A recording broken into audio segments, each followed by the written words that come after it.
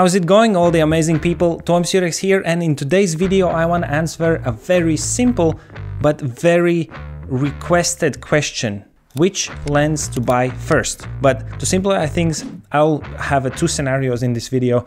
One is if you don't have a kit lens, which lens you should buy first, and then if you already have a camera like this, Sony a6000 for example, and if it comes with the kit lens, what should be your first lens? All right, I think we can finally start the video. Let's go.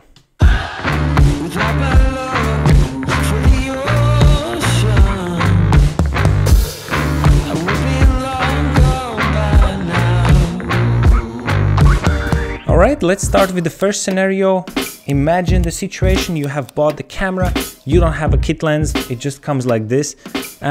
What should you do? Well, you need an all-around purpose lens. For example, for Sony a6000, the 16 to 50mm lens, I made a video about it, I will link it up here, you can check it out and see for yourself how it performs. But if it comes with a camera, fine, use it.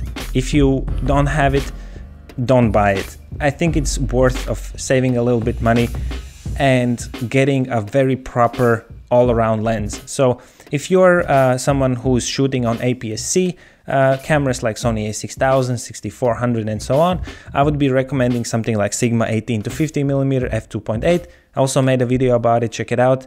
Or, you know, another option is, and a very good lens is a Tamron 17 to 70mm f2.8.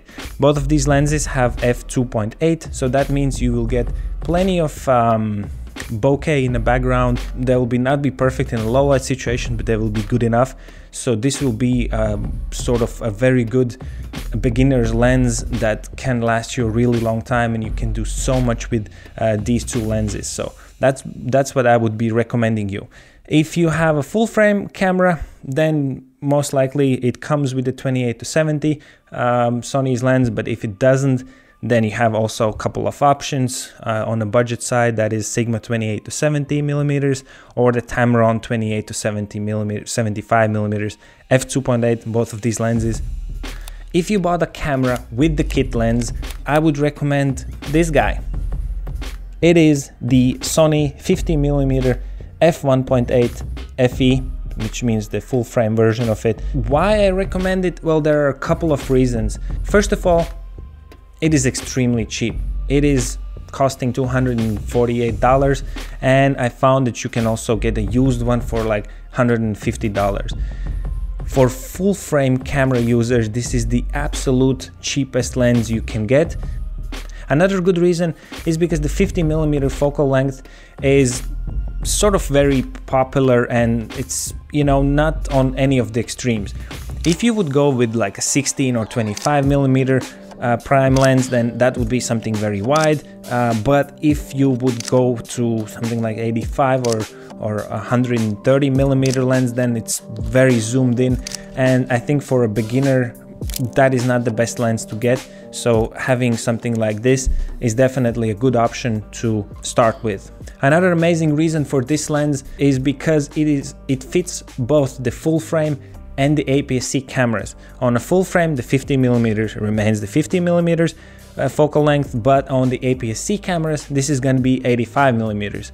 So with this prime lens, you are actually able to capture the images that are very sharp. The object is very sharp, but the background is super nice and blurry. And that for you as a beginner makes you feel like you are, you know, achieving something that you've thought you could never do. So another reason is because this lens is autofocus. Yes, you can buy a cheaper lenses for $60–70 new, but they will be manual focus lenses, and I never recommend for beginners to buy a manual focus lens because it's just a struggle for you to start understanding photography and worry about focusing. So definitely, if you're looking for alternatives, make sure that it has autofocus. And one last thing, it's very small and light, and it's very popular lens. That means you can easily find it used.